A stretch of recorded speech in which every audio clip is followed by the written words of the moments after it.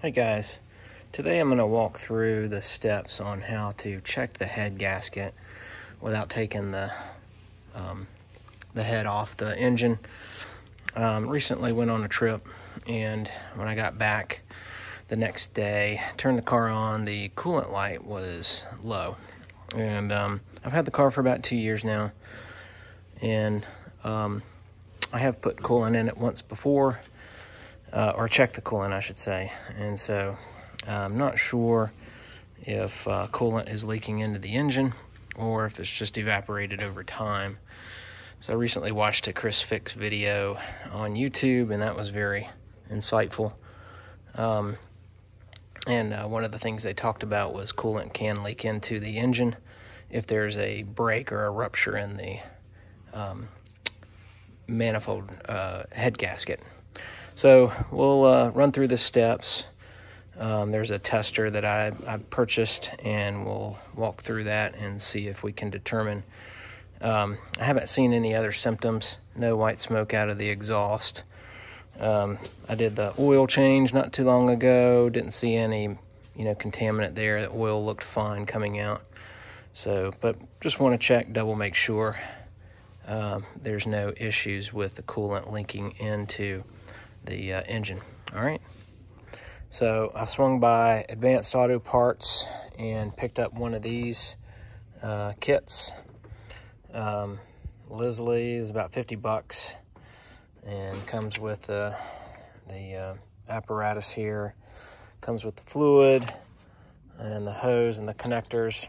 So basically blue liquid comes in here, or you pour that in here, and if exhaust is leaking into the coolant, it will change the liquid to yellow. So we're going to follow the instructions on the kit and give it a shot and see if we have any issues with the head gasket.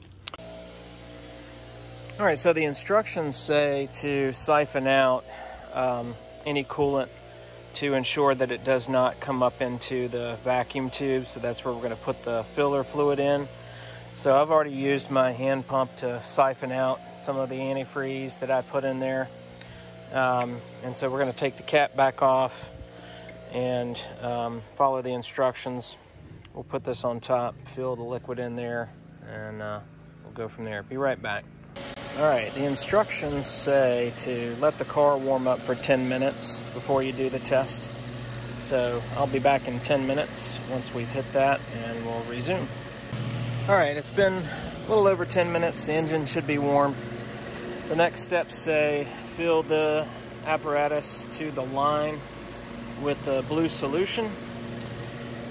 Do not sit it on top of the radiator cap yet.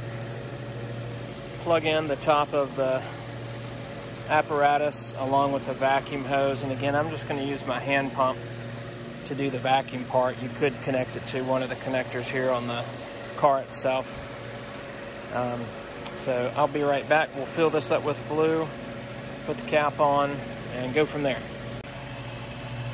All right, we've got the blue liquid in the apparatus connected to the hose and the other end to the hand pump.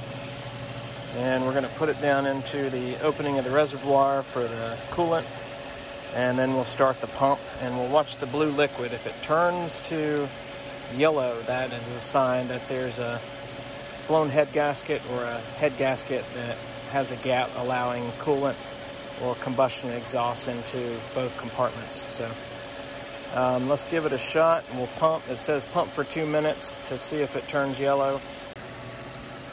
All right, it's been over 2 minutes I've been pumping, and the good news is we're still very blue. So that's a good sign that the head gasket is fully intact. So we'll just assume that I was low on coolant, and we'll top that off. Should be good to go. All right, I got the car back off, and now we're going to put some coolant antifreeze in there. And you'll notice a couple of things. It does say G12. I did look online, and most of the recommendations say stick with the Audi brand coolant, so I've never deviated from that. There's also a minimum fill line and a max fill line, so we're gonna go ahead and put some more in there. This is the coolant that I bought. coolant from Audi. I got it online. Don't remember where, maybe Amazon or one of the other car parts places. That's probably the best deal. All right, I've put my coolant in there, and you can see I'm in between the min and the max. And so we'll put the cap back on. We should be all set. So, again, cheaper to do some of this stuff yourself and save a lot of money. Hope you don't have this issue or have a head gasket issue, I should say. And anyway, that's all for now. Good luck with your car.